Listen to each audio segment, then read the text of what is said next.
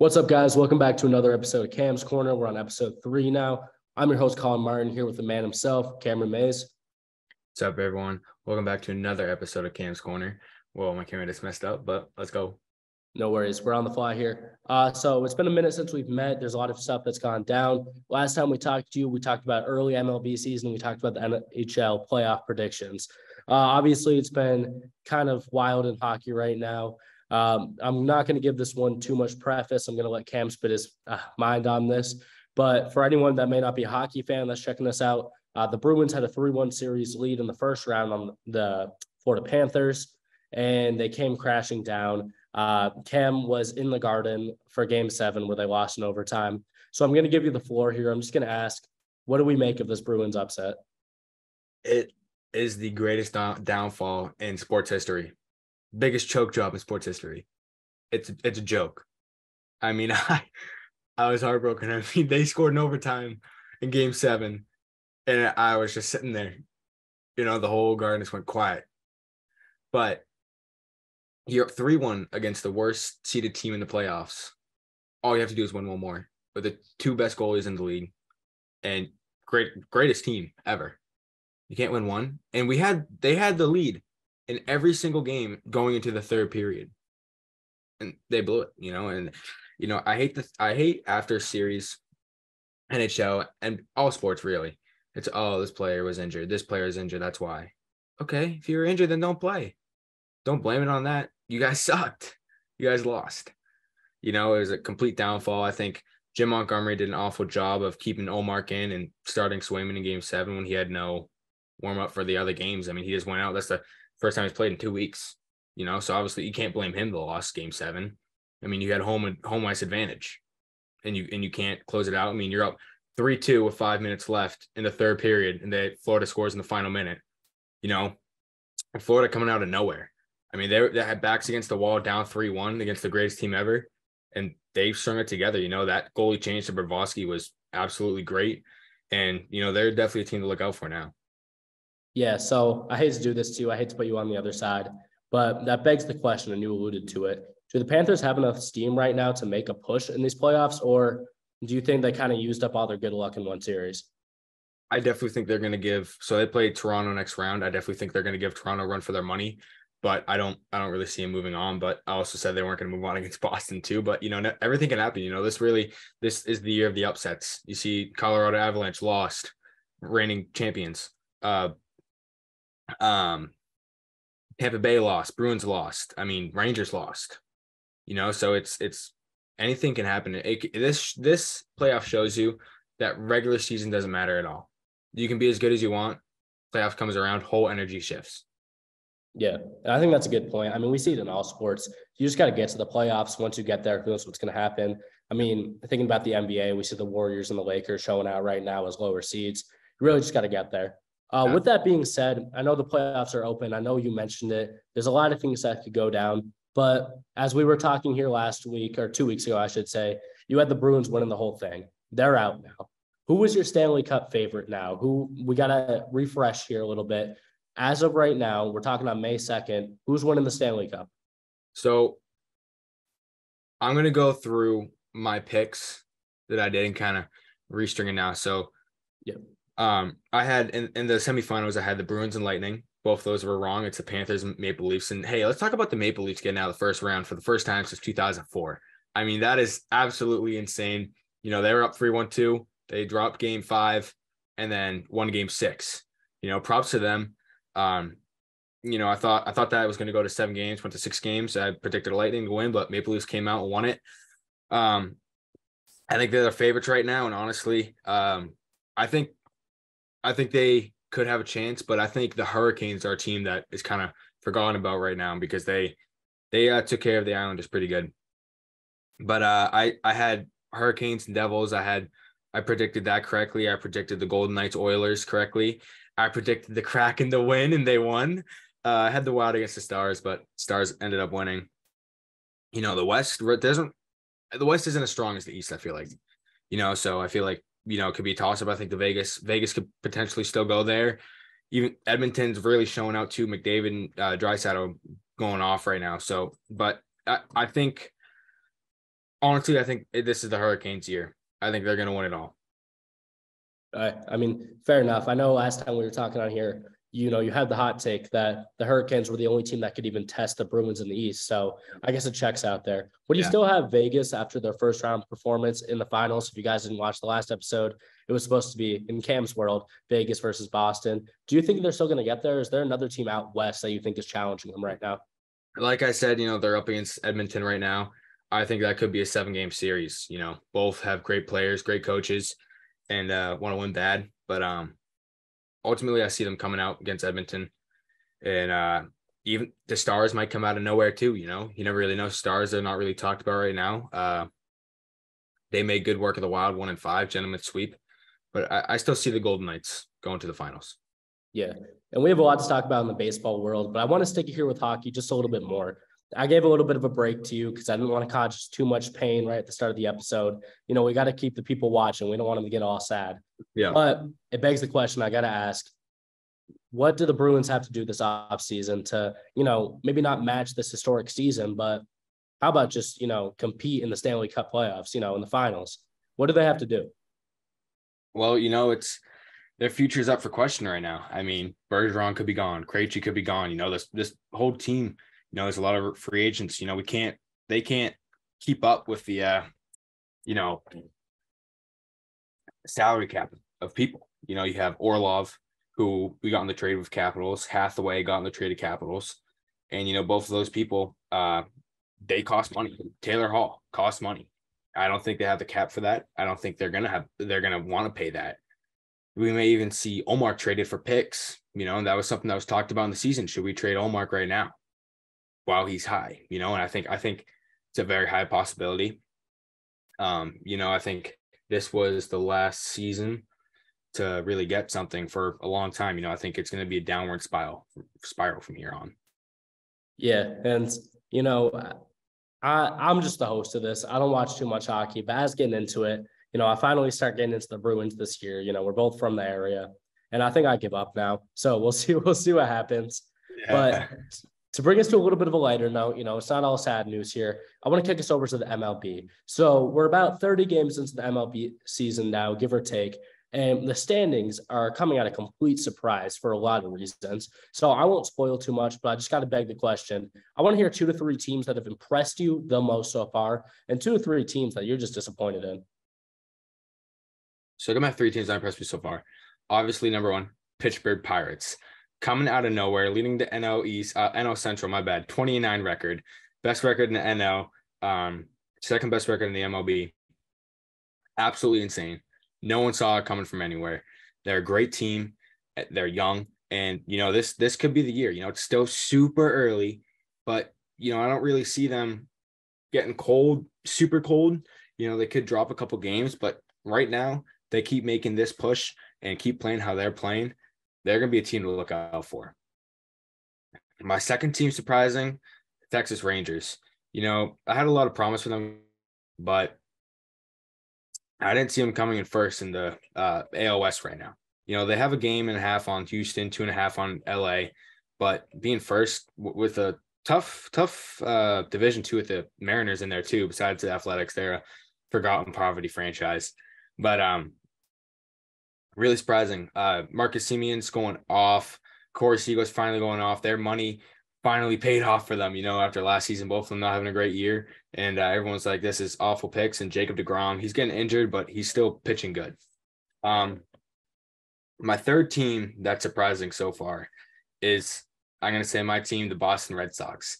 I mean, I really did not see them being over 500 in April. I thought they were going to have like 6 or 7 wins. Honestly, yeah. I could say what I want, but Tell me when I can cut you off. Cut me off right now. This is the same man that had the Red Sox winning the World Series in his prediction. That was my fake one. I was just saying that, but now I believe it, I had that false hope, but they are strong, if they just now you believe it? I want to make sure you got that on the right. I'm riding on my train. But now if they get some pitching, they're going to be one of the best teams in the American League. Absolutely. Their offense is one of the best. Their offense is one of the best offenses in the MLB right now.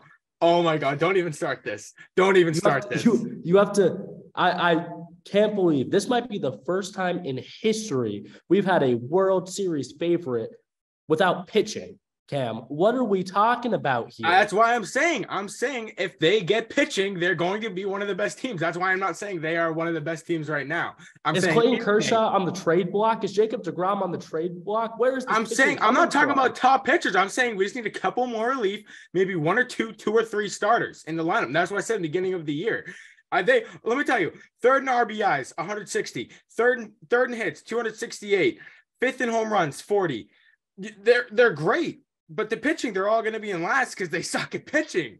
This sounds like a Colorado Rockies team to me, Cam. Not Absolutely a World Series You can't even favorite. talk about the Rockies like that. You can't even compare. Let's see what the Rockies are at right now. 9-20. 9-20. Oh, I'm talking about, we all know how the Rockies are every year. Their hitting stats aren't bad. Their pitching is horrible. They play at Coors Field. They don't win a thing. The Red Sox have great hitting this year. I will never argue on that. That's a good hitting squad. But if you need 2 to 3 possible starting arms, you're screwed. I'd like to see what Brian Bayo does. I'd like to see what some of these younger guys in the pipeline do. But, Cam, it's got to happen. And if it's going to be this year, it's going to need to happen real quick. I'm not saying it's going to be this year. I'm saying if they get pitching, they are – I'm not going to say World Series, but I'm going to say playoffs. I'm going to say a deep playoff push. If they get pitching, I'm going to say next year, absolutely. This is a bridge year for the Boston Red Sox. All right, I can respect that. I'm going to get your off your tail a little bit because I really do think with some pitching, we see the lineup, they can hit. Everyone knows Devers is going to be a piece there for years and years to come. But, I mean, to kick it from that, I mean, those are some teams that have impressed you. A couple of them impressed me. Let's talk about the disappointments. I mean, disappointments, it's still early, like I said that, but I'm going to say, honestly, the New York Yankees. I thought they're going to be first in the AL East, and they are dead last. They're still at 500, but 15-15, awful injuries. You got Judge out right now, Stanton out, a couple other guys. And, they really aren't making, even with the short porch, they can't hit anything, and if they keep it up, they're going to be the 2022 Boston Red Sox, and I am loving it. I'm loving it. My second team, the Chicago White Sox. I mean, I saw this tweet the other day. Everything the White Sox went downhill after that Field of Dreams game. And honestly, it feels like it. Back then, they seemed like a World Series favorite, and they're starting the season 8-21. I mean, they just got off a 10-game losing streak. You saw the video of Luis Robert hit an infield, should have been infield single, and he just jogged to first base. And it just shows there's no energy for the team. There's no wanting to win, and changes need to happen over there quickly. Yeah. My fourth team, I'm going to say the Philadelphia Phillies. I thought they're going to have really good coming off World Series, getting that revenge, but they're sitting at 500 right now, 15-15. But let's talk about Bryce Harper being back tonight, only 159 days being on from Tommy John surgery, which takes guys a year and a half, even 2. I mean, that guy's an absolute beast, one of my favorite players, and I know the whole MLB world is psyched to see him back tonight. Yeah, and that's incredible. I mean, I was going to bring up that exact point. A guy like Ryu, Blue Jays former ace, he's had Tommy John 2 years ago, and he's still really not close to back. A guy like Harper getting in the lineup this quickly is incredible. Before we move on to some of my next points I have, this is just, man to man. I want to ask you this question because it's really been in the news lately. We just talked about some disappointing teams. This team is bad enough that they're not even disappointing. We all saw it happening. There's been a lot of buzz lately of the Oakland A's moving out to Vegas. How do you think that would affect the MLB world? There's been so many, historically, we look at guys like Pete Rose who have been, not allowed to be in the MLB Hall of Fame, basically exonerated from history because of their gambling. And now we're going to put a team in Vegas. I don't want to sway your opinion here because there's a lot of upsides to it too. I just want to get the Cam's Corner opinion on the Las Vegas A's if it does happen. Yeah. Yeah. So, I mean, I think the whole MLB world is hurt for the Athletics fan base in Oakland because they used to fill the Coliseum, and that ownership absolutely destroyed it. They don't care about the history. They don't care about nothing. All they care about is money. Not even money. I mean, they just want – I don't even know what they want because they're so awful. And back to that gambling thing, I think it's awful. I think I say it about every sport. Why can't these players gamble, but you're sponsored by DraftKings or – like Barstool Sports Betting or FanDuel. It's ridiculous. I mean, I get you want to go to Vegas. It's going to be a big market, huge market. Now you got 3 major teams there, maybe an NBA team going there as well. But pretty soon they need all sports. They need to allow gambling. Yeah. And just to throw my 2 cents in on that, the gambling, I can get it, goes either way. But I have family out in Oakland. I was in the Coliseum maybe 2 years ago. And, everything they joke about and you see on social media, if you're not from the area or you haven't gone to A's games, it's right. Yeah. Nobody's in the Coliseum. They make jokes about the security being all over it. It's true. You're at a game with maybe 10 other people and you're not allowed to sit in front row. I mean, it's all about profit for the A's owner. And the less you pay your players, the more profit you make. Yep. So it's just a shame, as a fan of baseball, I would prefer to see a change in ownership, but it's going to be hard to force that. It's just an underperforming team. Yeah. But again, this has been a somber episode, Cam. We hate somber stuff in Cam's corner. I want to bring it back up. I want to talk about the MLB good changes, stuff that fans have liked. So, I mean, with the new pitch clock, say what you will about it, game time is down 28 minutes compared to last year. That's good for the game when it comes to, watching it at home. I know you'll have opinions about the in-stadium experience. We talked about them before. But when it comes to viewership, it's gone up because of that. The teams are scoring more runs per game, about 1 run more on a game-to-game basis. And lefties are hitting 13% better this year, Cam. And those come from the shift rules. We talked a lot about the in-game experience and shortening the games, so maybe we can gloss over that. But how do you feel about these new shift rules? Are you happy to see hitting up? I mean, I love it. I love it for me. I love it for the new fans. It's great. You want to go to a game, you want to see hitting. You don't want to see it. I mean, pitching duel is good, but it's only fun for once, a couple innings, not for the whole game. You don't want to see 1-0, 2-0, 3-2 games. You want to see 10-9, high scoring games. And, it's great for the game of baseball. More fans are interested. More fans want to go to the games, to the stadiums, and not just a shift, but I think the pitch clock, I like it. I really do. I think it's fastening up the game. More people are going, more people like it. It's really just the old heads that hate it, really. What I don't like is how the MLB came out today and they said owners need to request for players coming back to teams, like home teams getting standing ovations. They need to request to take a timeout for it before the game, which I think it's stupid. I mean, if they shouldn't have the pitch clock for that. I mean, you see a bunch of players getting strikes for it. It's stupid. I don't like that. But everything else, I love it. At first I was very skeptical on it, but I think it's great for the game. Yeah. And I think most people were skeptics going in, and the limited time we've had with it so far, it's been going pretty good. So I think from us, we got no complaints. One last thing I want to talk to you about MLB wise is, we're 30 games in. This is where we start to see injuries come into play for a lot of teams. We see guys starting to come back from that 30-day, rest, 15-day ILs, anything in that range. And then we're seeing guys go down. Most predominantly, we saw Jacob deGrom just got put on the 15-day IL last night. And more than anything, especially where I'm at location-wise, Aaron Judge is down. He was on the 10-day injured list. And it's definitely been a main factor in this Yankees team that just can't hit the ball. You mentioned Bryce Harper being back earlier.